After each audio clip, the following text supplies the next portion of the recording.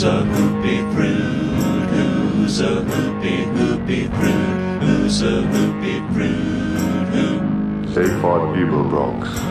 Who's a Hoopy Frood? Who's a Hoopy Frood? Who's a Hoopy Frood? Who? Zaphod Beeblebrox. He's a Hoopy Frood. He's always in a righteous mood. He ain't just a groovy dude. No, he's a Hoopy Frood. Who's a Hoopy Frood? Who's a Hoopy Frood? Who's a Hoopy Frood? Who? Zaphod Beeblebrox. Who's a Hoopy Frood? Who's a Hoopy Frood? Who's a Hoopy Frood? Who? Zaphod Beeblebrox. He's a man who's got two heads, and many people want him dead. And his manners pretty crude, but he's a Hoopy Frood. They say he's a man of mystery, though Eccentrica Gallumbits would not agree. But she'll tell you he ain't no prude, but he's a Hoopy Frood. Who's a Hoopy Frood? Who's a Hoopy Frood? Who's a Hoopy Frood? Who? Zaphod Beeblebrox. Who's a Hoopy Frood? Who's a Hoopy Frood? Who's a Hoopy Frood? Who?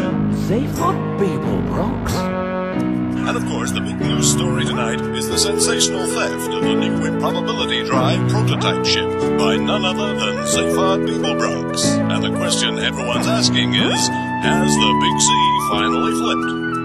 Beeblebrox, the man who invented the pan-galactic gargle blaster, ex-confidence trickster, part-time galactic president, once described by Eccentrica Gallumbits as the best bang since the big one, and recently voted the worst-dressed sentient being in the universe for the 7th time running.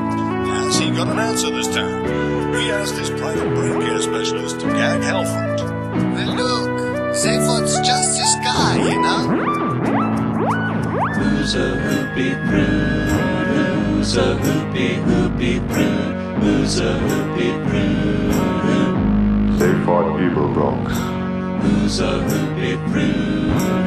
Who's a Hoopy Frood? Who's a Hoopy Frood? Who? Zaphod Beeblebrox. If I had two heads like you, Zaphod, I could have hours of fun banging them against a wall.